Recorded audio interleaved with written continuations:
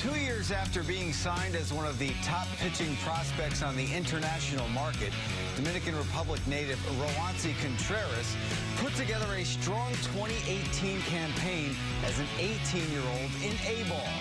He started off with the Staten Island Yankees of the short-season New York Penn League, and after 5 impressive starts, he was moved up to the Charleston River Dogs, with whom he started 7 more times.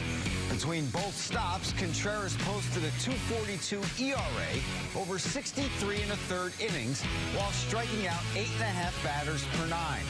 A jump of almost 3 on average from his total in rookie ball the year before.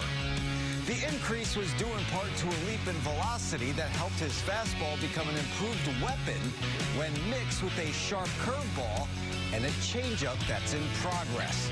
The 6-foot-tall, 175-pound right-hander certainly has time to grow. He just turned 19 last month.